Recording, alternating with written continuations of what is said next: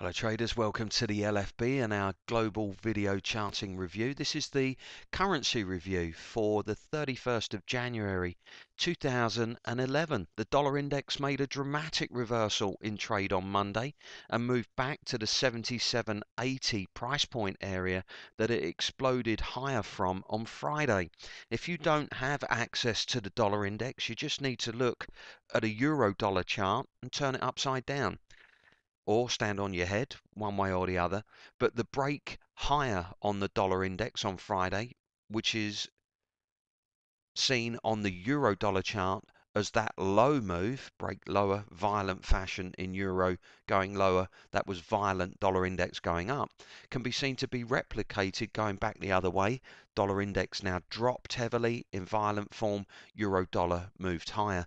Euro dollar moved higher as a subsequent move that followed a cash infusion.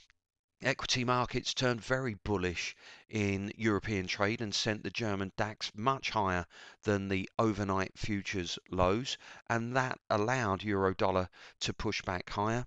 Gold, silver, and oil all found support, with silver and oil especially finding buyers. Not just support, they actually bounced off support and then found fresh buyers, and that pressurized the dollar index as well. A new short signal on the dollar index from 78 is just starting to form with an initial target of 77.50.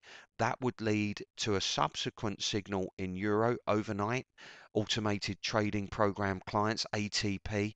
You got your euro signal, which has paid out handsomely for you. That's the subsequent signal from the dollar index going down from 78 to 77.50 has led to euro forming at 36, 36.30, that area, and has now picked you up 70 odd pips on euro dollar. A new 1 hour signal long is forming from 37.25 that will be subject to positive equity momentum flows coming from the US trading session. The 4 hour euro chart has held steady with a test of support at 35.75, and that was another reason that ATP clients got the long euro signals overnight. The British pound has been volatile in trade on Monday, with the 4 hour chart remaining weak and still favouring the short side of trade. The 1 hour chart is starting to signal long, which will aid that 4 hour setup starting to get some momentum, but will not confirm until we get this 59.50 price point taken out on some very strong volume and closed above on a daily chart.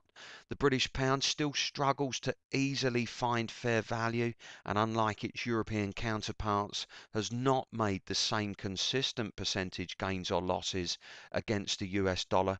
This is our poster boy in regard to signals over the course of the last 3 years. The Great British Pound against the dollar has dominated the returns that have been shown on trade plans and signals. Over the course of the last 3 months, this pair has got extremely volatile, and the reason for that is the British government. Not only did we have a hung parliament, needed a coalition government to be formed, but the British Parliament has taken draconian measures compared to any other region in an effort to get these austerity plans in place and get budget deficits lower. The issue that the Bank of England is working with is you still got inflation without growth, and that is the reason over the course of the last 3 months that the pound has become so volatile. That will change. We will get back to a strong moving pair rather than a violent moving pair, but this one's like being stuck in a room with Jack the Ripper at the moment in regard to how quickly it can move up and down and just pull things apart. We will always have a strong moving pair compared to most others on the Great British Pound, but at the moment there's some violence in these charts as the global central banking market tries to find fair value on the pair. And ironically enough, euro dollar's actually got a higher average trading range at the moment with more sustainable movement on it.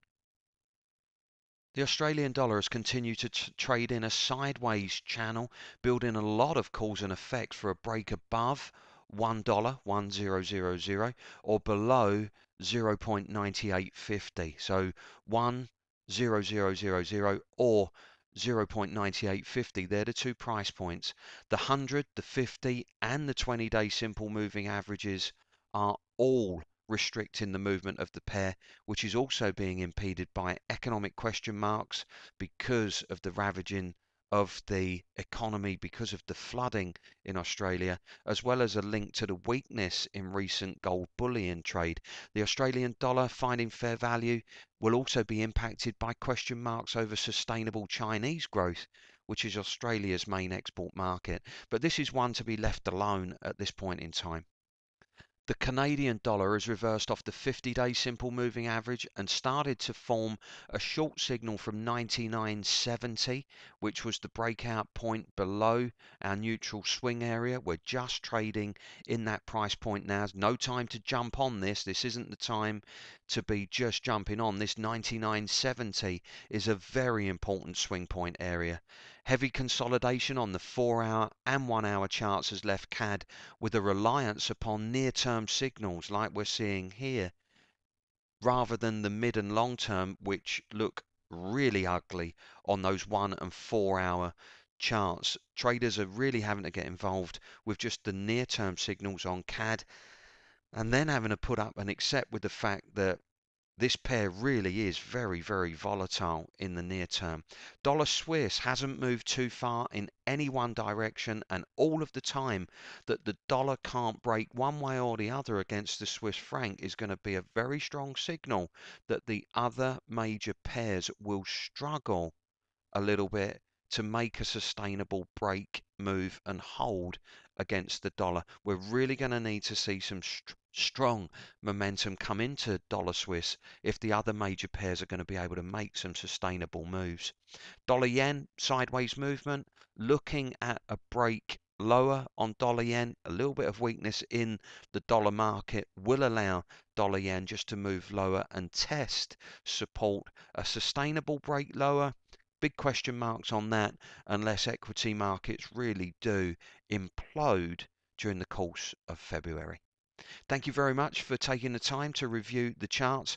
All of the charting and detail is courtesy of the automated trading program run by the LFB, and we do thank the ATP team for the information that they've given us.